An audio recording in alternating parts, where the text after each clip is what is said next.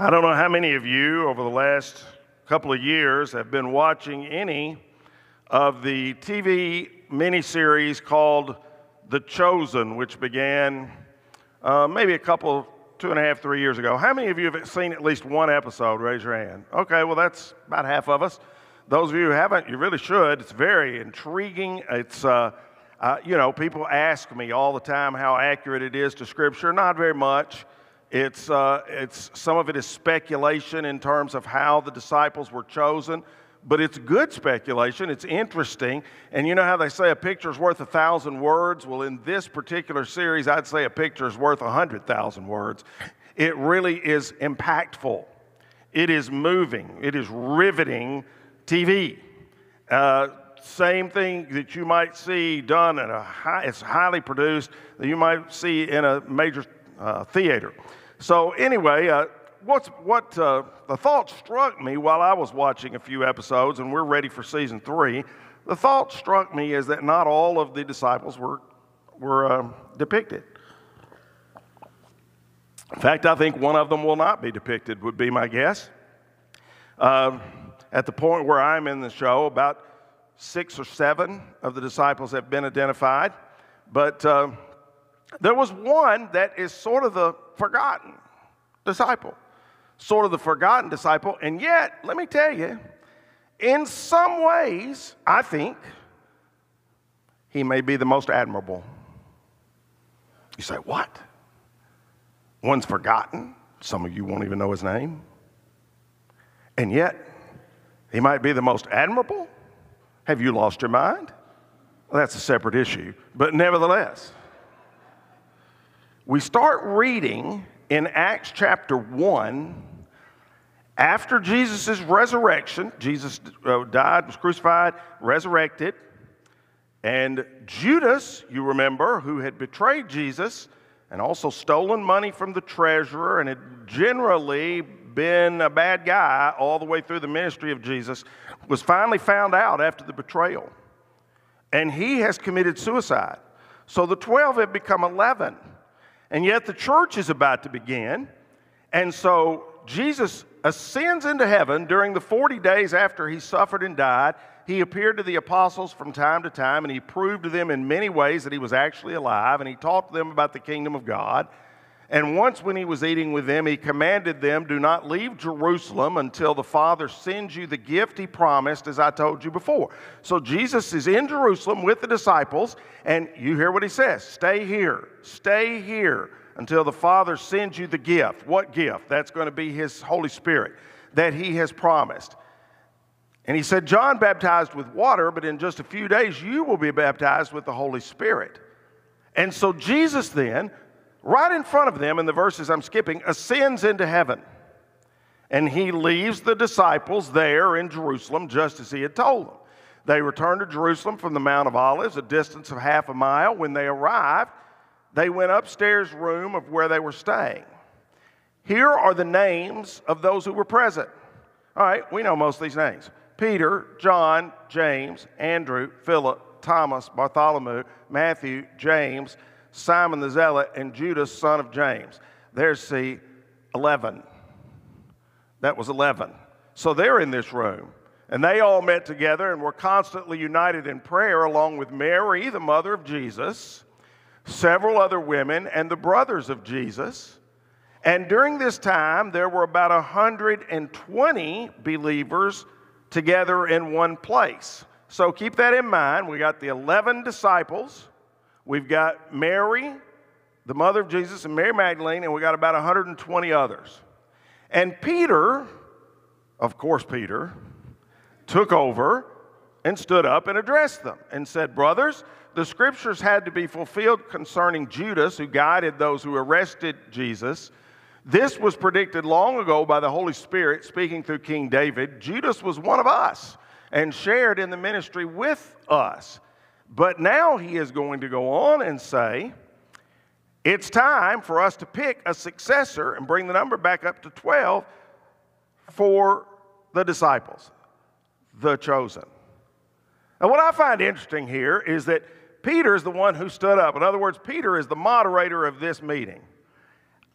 I think I know how he got elected to that position. I sort of suspect that somebody said, nominations are in order for the moderator, and Peter said, I nominate Peter. And he didn't wait for any other answers. He just jumped up and started speaking. By the way, I say that with some jest, but I think Peter was the greatest of the apostles. He is always listed first. In any mentioning of them, it's Peter, Andrew, James, and John. He is always listed first. He was almost always the spokesman. He's the one here on the day of Pentecost in Acts chapter 2 on the first day of the church that's going to preach the first gospel sermon. So here they are. What are they to be doing? Well, Jesus had told them, stay in the room and pray. Stay in the room and pray. And now Peter tells them we should also be praying. 10 days. 10 days. Did you ever wonder what they prayed about for 10 days? Have you ever tried to pray for 10 days? If some of us had to pray for 10 minutes, we would completely run out of things to say. Did you ever try to pray for an hour? Did you ever promise, I am going in a quiet time with God, I am going to pray for an hour. I am absolutely going to spend an hour with God in prayer. And you started off and you prayed for all of your needs, and you prayed for all of your family, and you prayed for all of your friends, and you prayed for the church, and you prayed for the elders, and you prayed for me and for Steve and for Sean, and you prayed for the children's ministry and the youth ministry, and you prayed for the missionaries in China and the missionaries everywhere else, and you pray, and you think you're doing well, and you think surely an hour has passed, and you open your eyes and look at the clock and it's been 6 minutes. You ever had that experience? Seriously, it is hard to pray for an hour. Can you imagine praying for 10 days? I wonder what they prayed. They don't know for sure what's about to happen. They know that the Holy Spirit is about to come on them, but they don't know what that means for sure. They don't know what's about to happen. What did they pray? I could guess. Oh, I could guess. I imagine Peter prayed part of that time, I feel just terrible, Lord, please forgive me. While you, Lord, were there being crucified, I was out cursing and swearing and denying that I even knew who you were. Lord, forgive me for that. I think Peter could have spent at least 2 or 3 days praying for just that alone, don't you? I think James and John might have been praying there and saying, Lord, please forgive us. Our mother came and asked for us to have a special seat in your kingdom. And that is embarrassing. And that was so presumptuous of her. And it was so wrong of our entire families. And looking back on that now, we see that that's such a terrible thing to do, wanting the best place by your side in the kingdom. How awful that was, Lord. Please forgive me of that. I can certainly see Thomas praying for a good part of about 10 days, can't you? Lord, I was told by every single one of my friends, the other apostles here, that you were raised from the dead, and I didn't believe them. I didn't believe you, and I didn't believe them. And I said, unless I see the nail prints in his hand and his feet myself, I will not believe. Lord, forgive me for my lack of faith. Lord, I got it wrong. I know I got it wrong. I'm so sorry. I'm so sad that I'm going to wear Doubting Thomas for the next 2,000 years as my name. For 10 days, they're praying in the upper room. They have a vacancy. Someone is missing.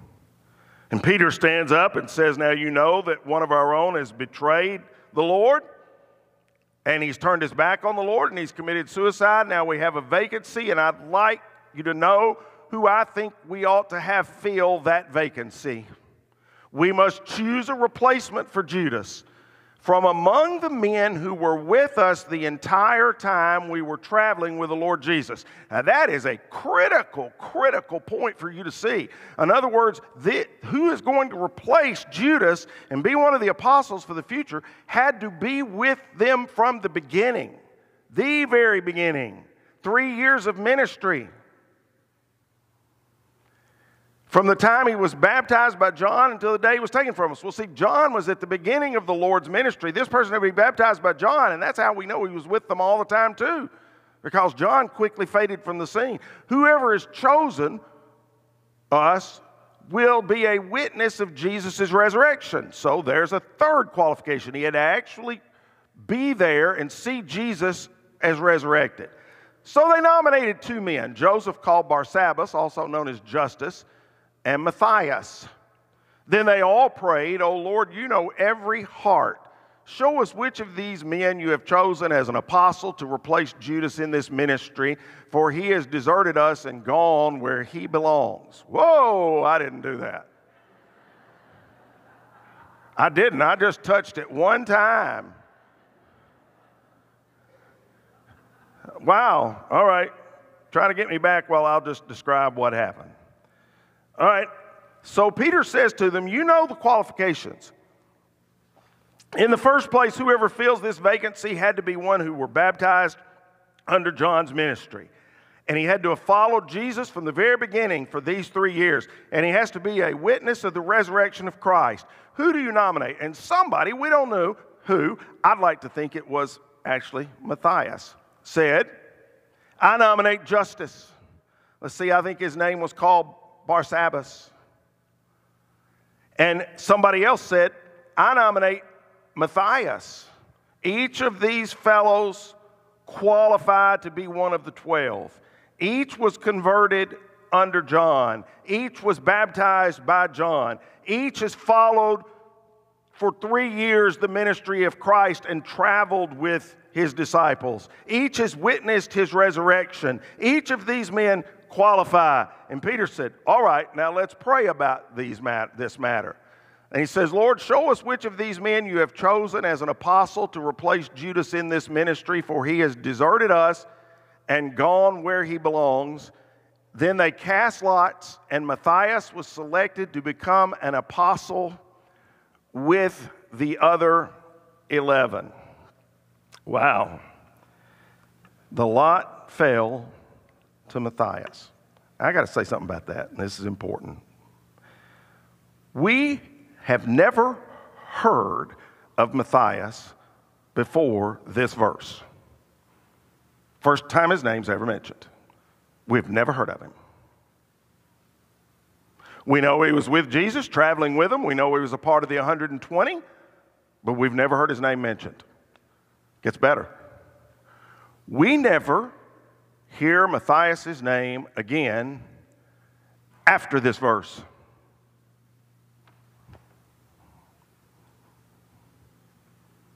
Nothing is said about him in Matthew, Mark, Luke, and John, yet he was baptized by John the Baptist. Nothing is said about Matthias from Acts chapter 2 to Revelation 22.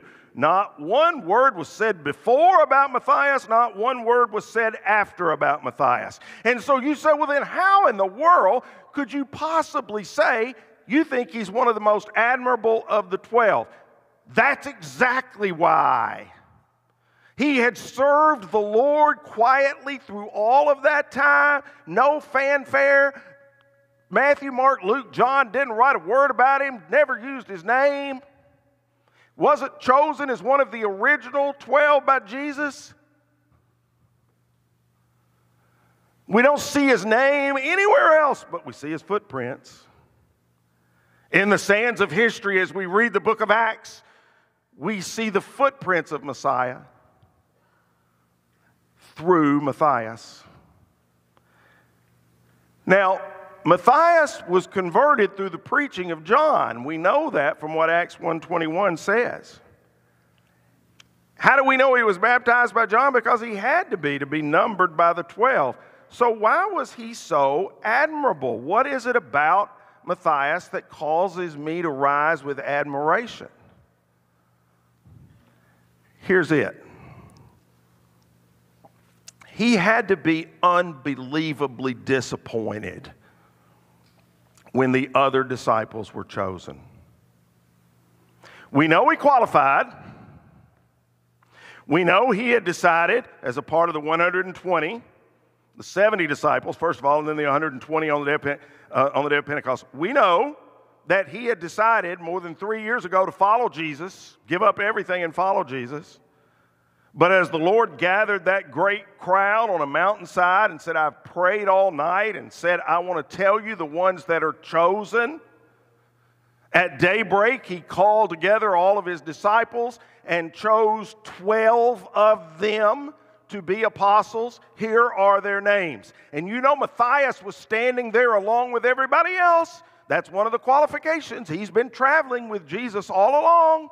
Matthias is standing there too. You know he's already made the decision and the commitment to give his whole life to God. He wants to be one of the 12. Jesus starts and says, Simon, Andrew, James, John, Philip, Bartholomew, Matthew, Thomas, James, Simon, Judas, son of James, Judas Iscariot. Judas Iscariot. Matthew was hoping he would be chosen. Matthias thought he would be chosen. He had already packed his bags and was ready to go. I wanted to be numbered among them and follow him day and night. I wanted to watch all of his miracles. I wanted to hear all of his teaching. I wanted to camp out with my buddies. I wanted to walk with him, sleep with him, live with him every day of my life. I wanted to give my all and leave all and follow him. 1, 2, 3, all the way up to 12 names Jesus gave.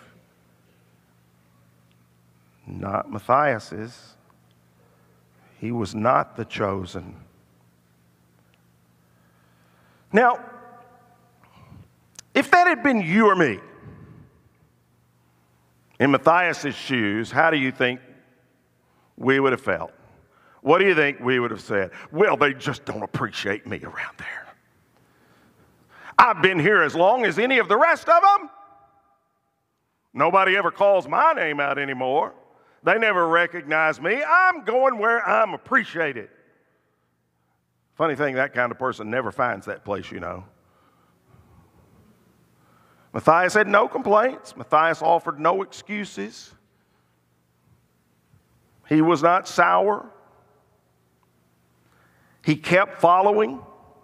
He kept following through all the 3 years, and he's there with the 120 in the upper room on the day before Pentecost.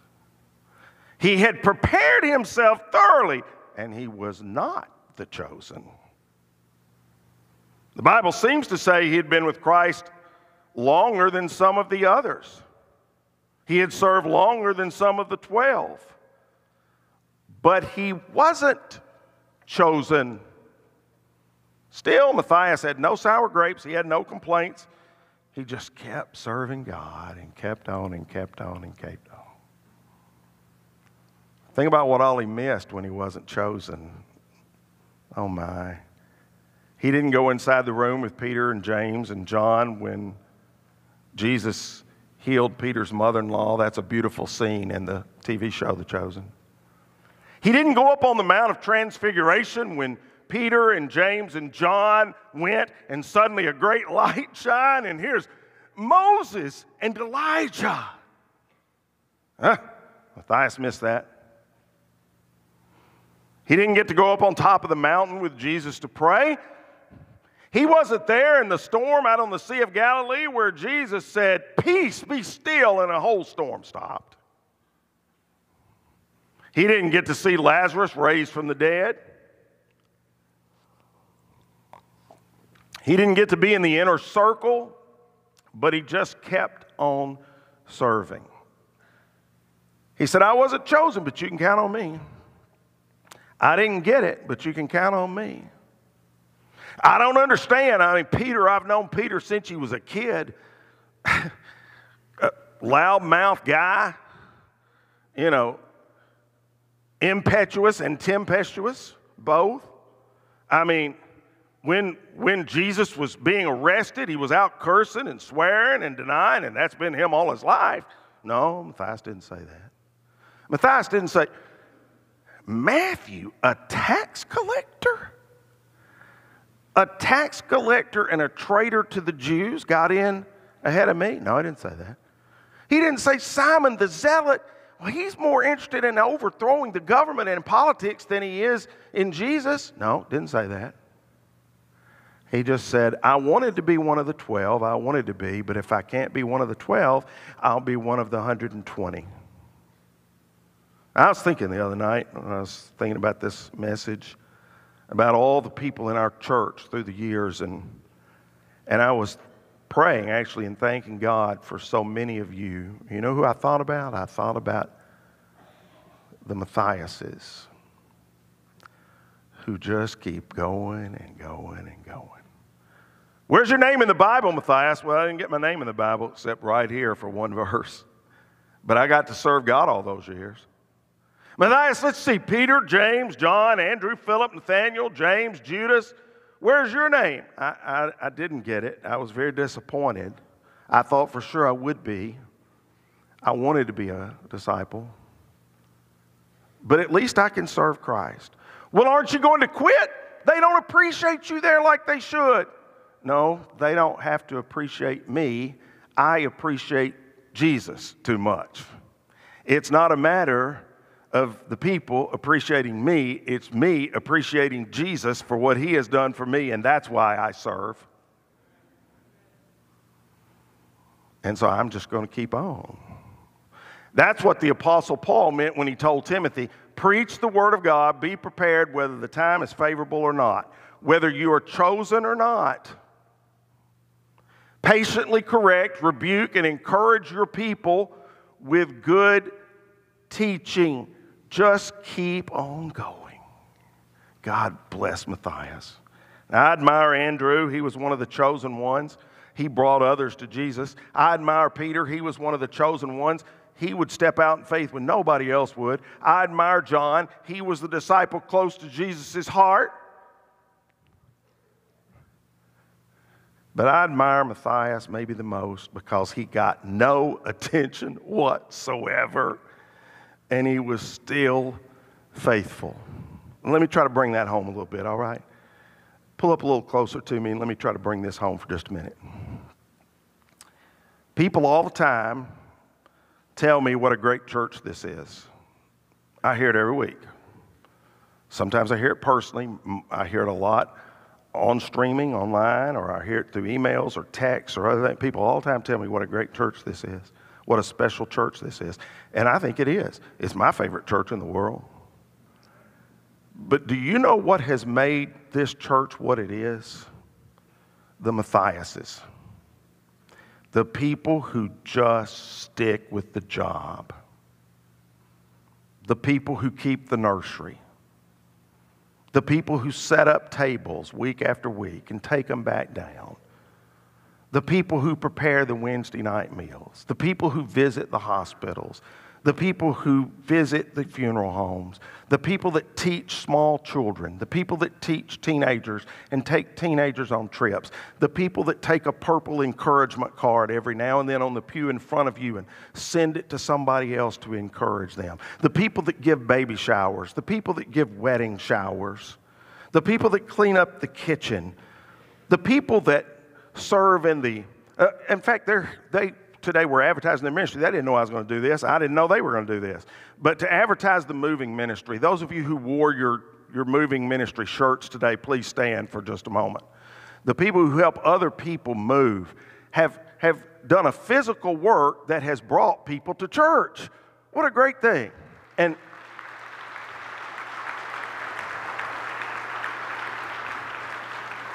And the people who ride the go-karts back and forth across the campus to give people rides and give them water and then invite them to church. And the people who are going this Thursday over to Podorf as one of 4 or 5 different outreach projects we have every year in Love Your Neighbor with Podorf Elementary School. The people who are going over there to read, I'm going to be there at 11:30 reading Dr. Seuss to second graders this Thursday morning, and I can't wait. I mean, the people who give the Christmas project to those children and all the other things we do there. I mean, the people who invite friends to church, the people who host small groups in their homes. I could go on and on and on and on and on by saying, yes, this is a great church, and it's a great church because there are a whole lot of great Matthiases in here. That's what makes it that way. It is. People don't get a lot of fanfare. They don't stand up here and run their mouth like I do. They don't stand up here and sing and say we're all being remanded rather than remaining. You do know what remand means, don't you? That means you're being arrested. For the Lord. Arrested for the Lord, okay. They're not the people that stand up here and do that. They're the people who do all the other things, the Matthiases. That's what makes a difference. And that's why the Bible says, let's not get tired of doing what is good, for at just the right time we will reap a harvest of blessing if we don't give up. So whenever we have opportunity, we should do good to everyone, especially those in the family of God. Suppose Jesus said, I came for my own people and they rejected me, so I think I'll just quit. I'm just so tired. They beat me half to death. They humiliated me. They crucified me. I've been causing the sun to rise every morning for thousands of years. I'm just tired of it. I think I'll take a few days off. Sun's not rising tomorrow morning. I'm just tired of feeding people. No, the Lord has never done that and promised He won't. Matthias said, okay, I wanted to be chosen. I wasn't. So I'll keep serving anyway.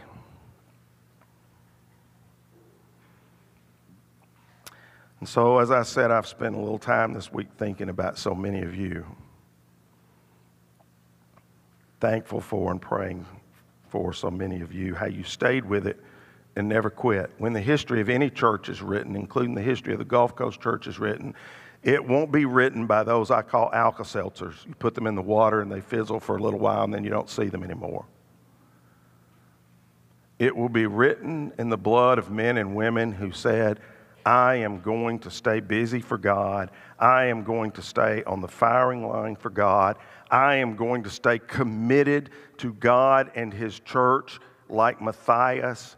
I'm going to stay to the very end, whether anybody names me or anybody recognizes me or not, whether I get disappointed or I don't. So what happened? Jesus is gone. Peter gathers 120 together and says, now folks, Judas has committed suicide. And he says, let's select somebody else. Somebody said, I nominate Matthias. Wouldn't you have loved to have been there? See the reaction on his face? And Matthias says, well, I declare, I'm not really worthy. I've just been serving all these years. Somebody else says, oh, I nominate Justice. I think maybe it was Matthias in that moment who nominated Justice. Maybe he even said, folks, vote for Justice. He's more worthy and deserving than I am. They went outside and they prayed and they cast lots, and he came back in and Peter said, Matthias, you're it. You're one of the 12. And I can just see tears streaming down Matthias' face as he said, 3 years ago I gave that up. 3 years ago I said it would never be for me. Now I'm one of the 12. God has a wonderful way of rewarding those who stick it out. Stick it out. Stick it out. And so, to me, the most interesting of the chosen was the unchosen. To me, the most interesting and admirable of the chosen was the forgotten one. I'm going to be very curious to see as this series comes to a conclusion if they even mention or bring Matthias into the story.